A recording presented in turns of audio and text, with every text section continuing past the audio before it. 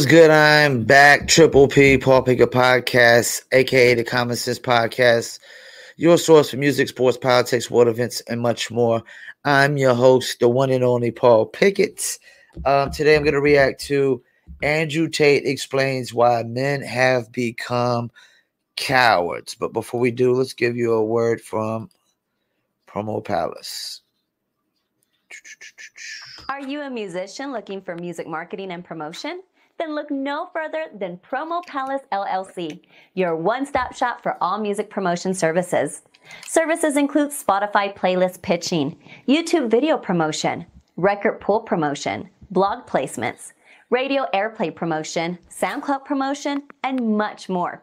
With over 2,000 customers and over 10 years of experience in online promotion, Promo Palace LLC is a company you can trust. For more info, please go to promopalace.biz. See you there. That's right. You heard the beautiful lady. If you need online marketing promotions for your music, product, brand, or your service, please go to promopalace.biz. One-stop shop, pretty much the octopus of marketing promotions. Got our hands in everything.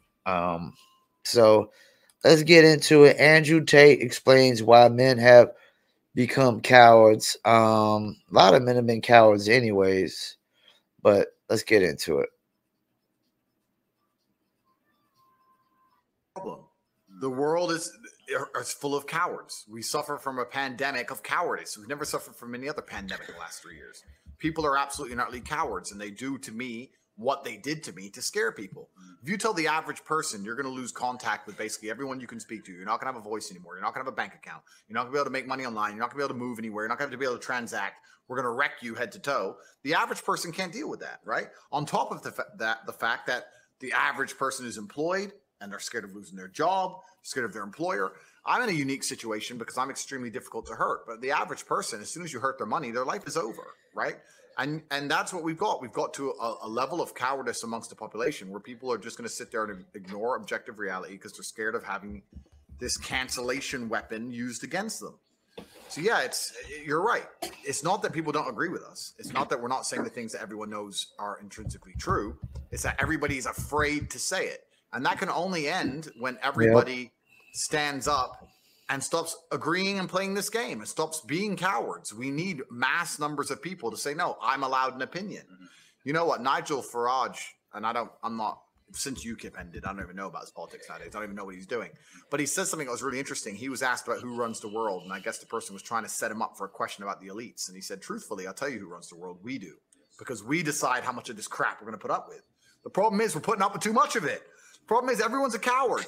And you're right. I get the same thing. Wow, thanks for saying it. Why don't you say it? And everyone is just terrified. And it really is truly crazy because fear has always been the control mechanism of man. The worst things that have ever happened in any society or any civilization since the dawn of fucking records has been done under the name of fear. Get the population afraid. What did Goebbels say? The propaganda minister of the Third Reich. Once people are afraid, give them a common enemy. They'll do anything you want. That's the Nazis knew this. Everyone knows this, right? So it's a basic playbook. But I think it's also a larger issue. I think that things like making sure people are semi-depressed, making sure people are divided, making sure people are selfish, making sure people are self-obsessed. They're trying to destroy people's will to stand up and care about anyone other than themselves.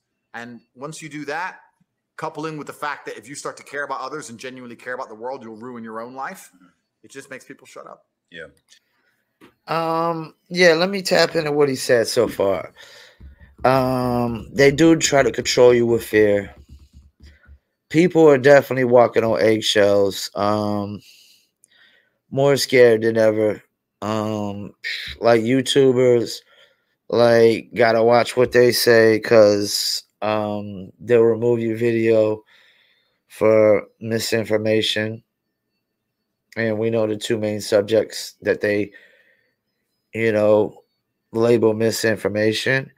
I think a lot of people in society have always been cowards. I'm a laws of nature guy. So I think about most animals are like exactly alike in the laws of nature. Like every single honey badger, for example, is fearless. Every single honey badger is fearless. And that's part of their DNA. It's part of being a honey badger. It's part of their laws of nature.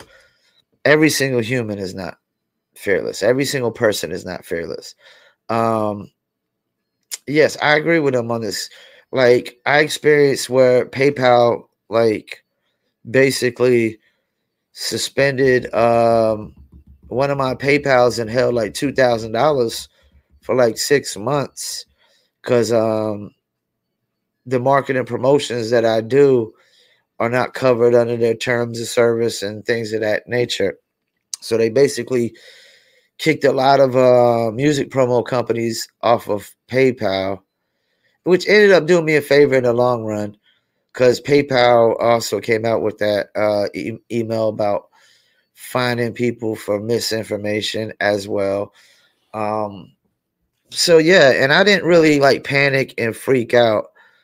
I just said I have to find other options. So now, like I mainly used to use PayPal for payments.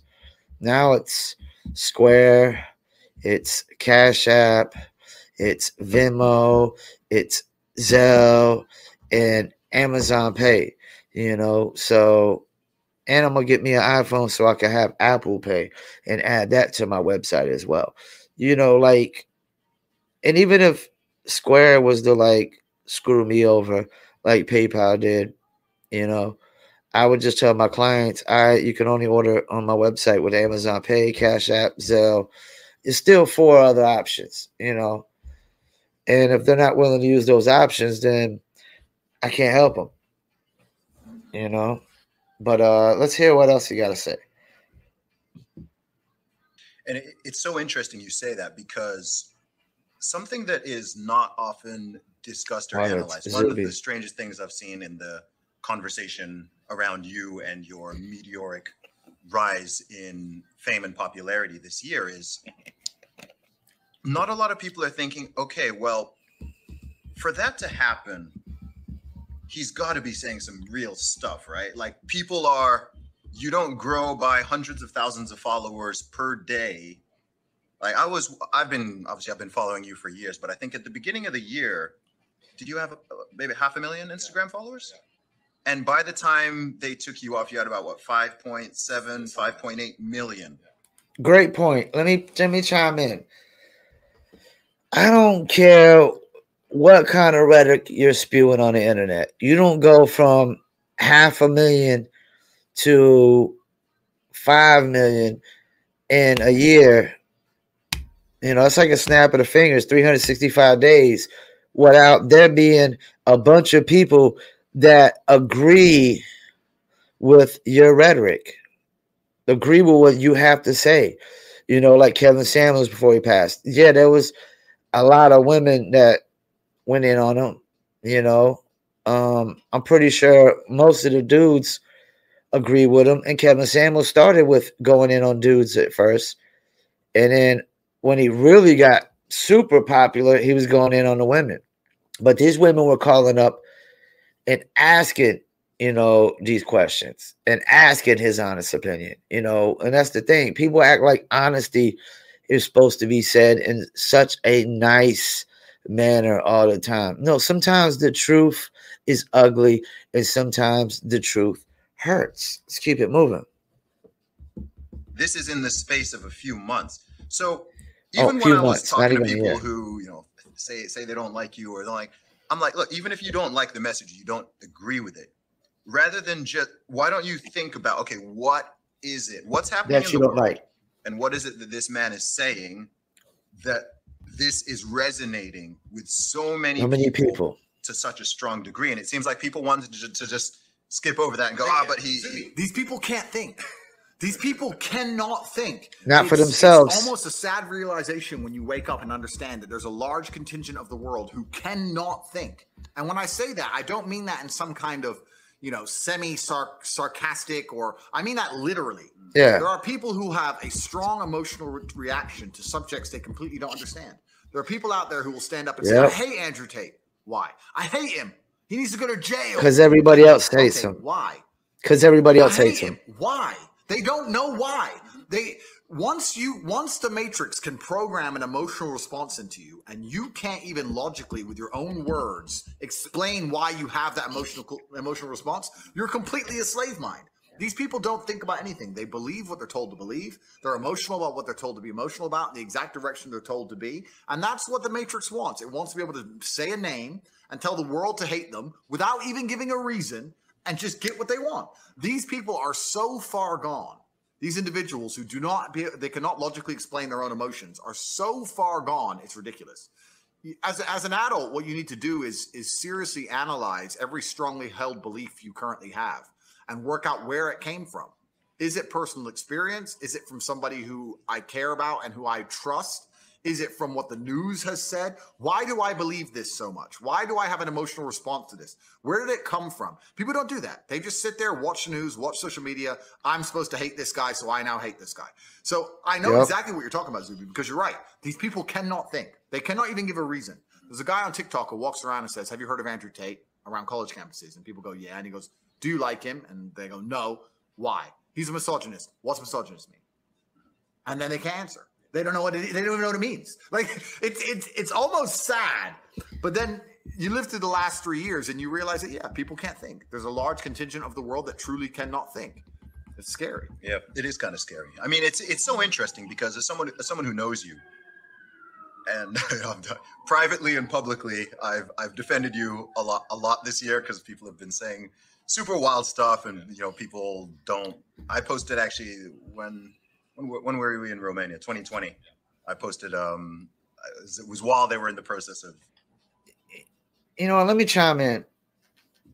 Zuby says something about people posting stuff about Andrew Tate. I guarantee the things that people were posting about Andrew Tate were far more heinous than the things Andrew Tate says.